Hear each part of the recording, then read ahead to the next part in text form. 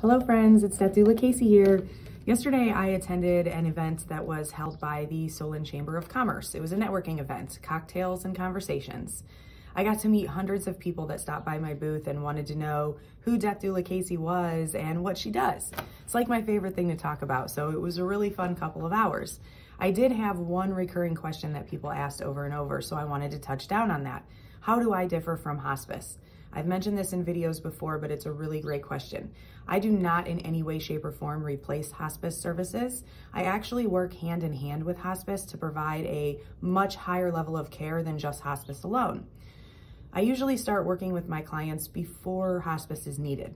So we're able to work together and build a really good rapport. By the time they are ready for hospice to come in, I then help with that.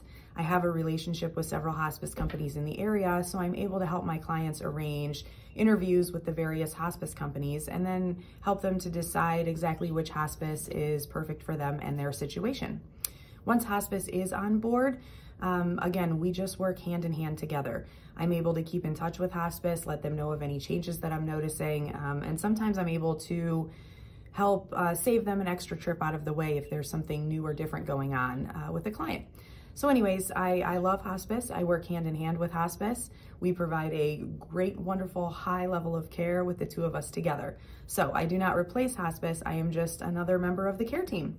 Any questions? Keep them coming, guys. I love them.